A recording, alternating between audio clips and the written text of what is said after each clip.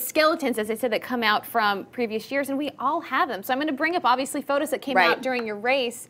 Do you really think that that was a detriment to the campaign? I mean, how frustrating was that when that came out?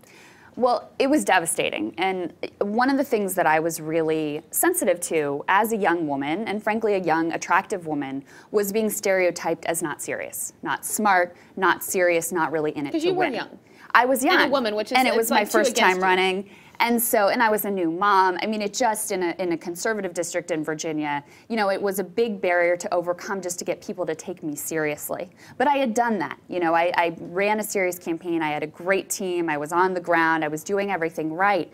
And then right at the end, I was actually at a meeting of retired government workers, did my little spiel, and then I get this text message from my husband that says, everything's fine, but when you leave there, don't talk to anyone, don't check your email, don't call anyone, call me immediately. It's like, all right, everything doesn't seem like it's fine. So the initial news was really, really hard to deal with. And I really just wanted to, I thought about all the people that would be disappointed in me and my parents and all of this stuff. And I really just wanted to hide in a corner. But I actually thought about, what kind of a message would that send to future women, men from our generation who have stupid party photos, who might want to serve?